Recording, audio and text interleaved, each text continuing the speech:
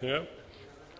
So, in a wonderful, courageous attempt to bring this diversity or divestiture back into the fold of physics, we just have July 8th, 2004, Nature magazine reporting on Dr. Beck from London University.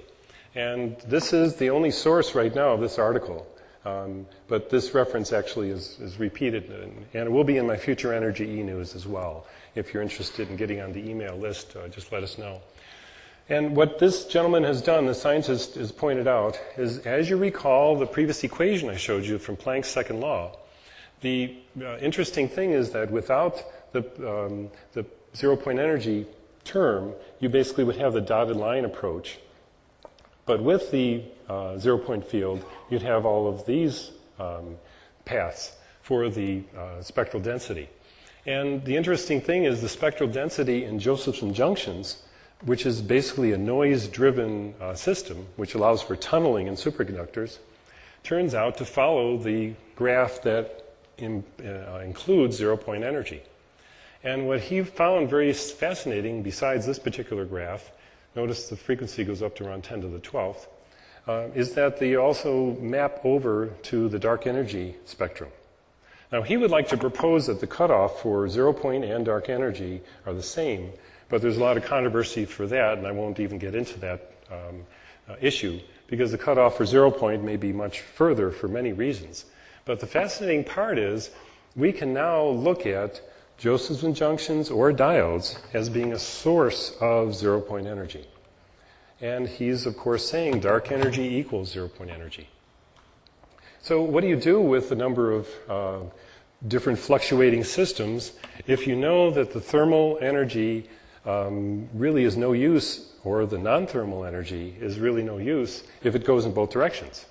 Well, electrical engineers like us basically want to use a diode and force it to go in one direction only. And so a thermoelectric noise, it's called. You find quantum noise, non-thermal noise, but basically in any circuit, when you get to the lowest level possible, you get a mixture of both, especially if you're at any temperature above absolute zero. And these three patents I would recommend is perhaps the most significant discoveries that have been patented in this field. For example, metal-to-metal diodes, if you study this Brown patent, 3890161, that'll give you a really good estimation of the engineering approach to applying sheets of metal-to-metal diodes, which basically have very low forward drop and the potential for the application. The Yater patent I'm not that excited about because he has to use a battery to get the thing working. So even though I analyze it in my feasibility study, I'm not recommending it. However, the Capasso patent, which is an AT&T patent, 4704622, is a very solid zero-point energy tunneling diode patent. And what's fascinating about Capasso is he actually acknowledges zero-point tunneling is the only source of activity for that diode.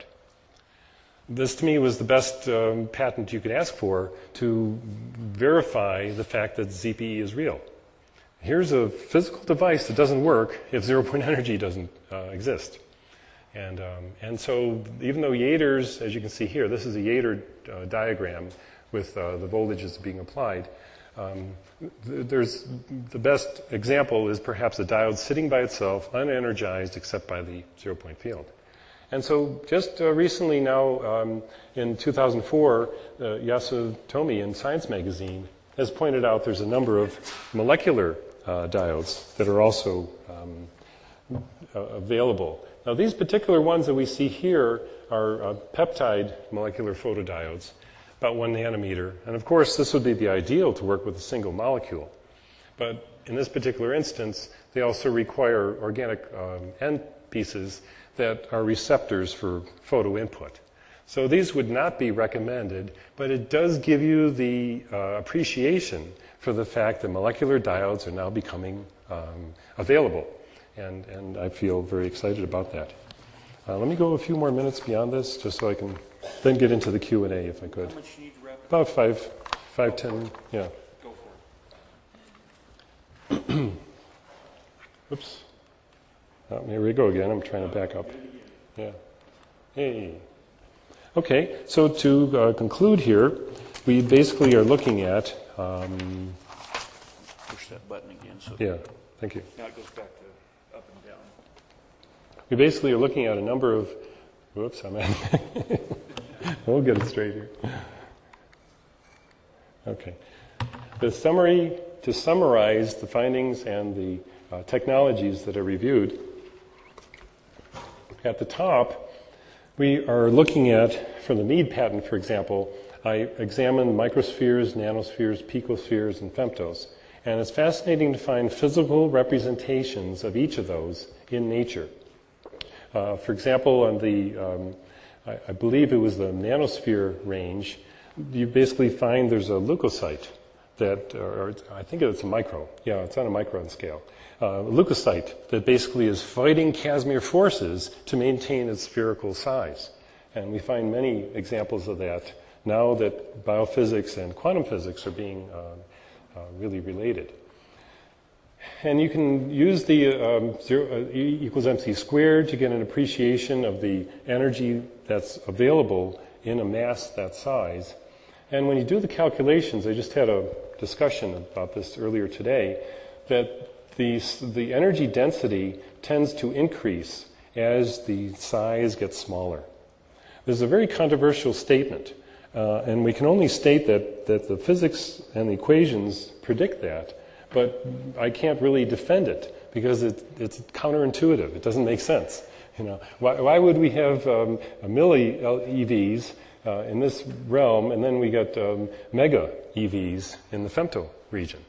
But that's what Mead points out, that his collectors got smaller. He basically had a more powerful system, and zero-point energy constantly predicts that.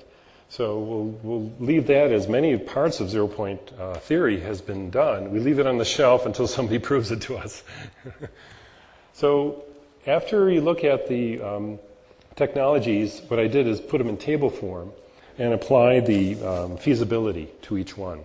The feasibility of the electromagnetic spheres, where you focus, I didn't even tell you about focusing. You can actually focus zero-point energy to a particular area. Just like a parabolic dish does, you can do the same with ZPE, which is also gets you thinking, a lot of ideas of increasing effects.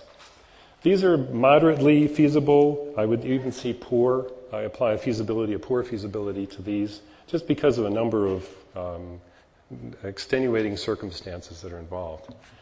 The mechanical approaches, which we talked about a few of them, for example, Pinto's approach and several others that involve mechanical systems that move and try to use the Casimir force.